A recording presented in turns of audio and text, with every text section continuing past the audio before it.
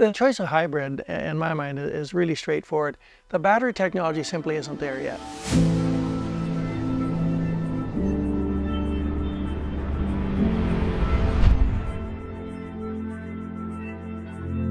We looked at all the options available. I mean, the fun part of engineering, you look at the mission you need, you look at what's to it, and what's the best way to do it. And right now, if you think of an airplane, it's a way to go from A to B, and you want to be as infrastructure independent as possible. So if you chose to go all battery, every time you make a trip, you got to make sure the charger and the infrastructure is there, or you're stranded.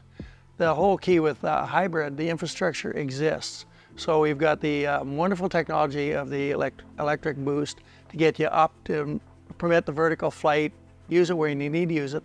Then you switch to conventional modes to fly wherever you need to go, and you have the infrastructure there. So the fuel's there, everything's there to give you that freedom.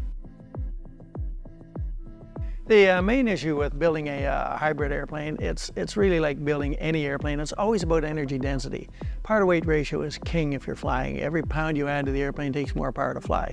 That's the biggest single challenge, is to be able to extract the maximum amount of energy out of the airplane given the constraints of the technology.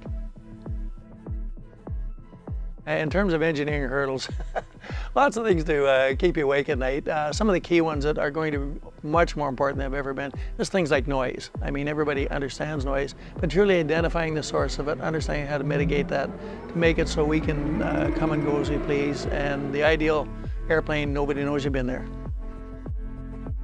Hybrid power system airplane, I think, is a lot shorter certification route than the others, because we're taking a known engine. We can use anybody's engine, and all you're really worried about in the certification role is the new products, the electric products. So it's got a head start as far as I'm concerned. The other real advantage we have is our airplane flies like a normal airplane 98% of the time. That's been certified 1,000,000 times. People know it, they know how to do it. So we're just doing the differentiator, we're just doing the vertical component. So it's a significant advantage for us.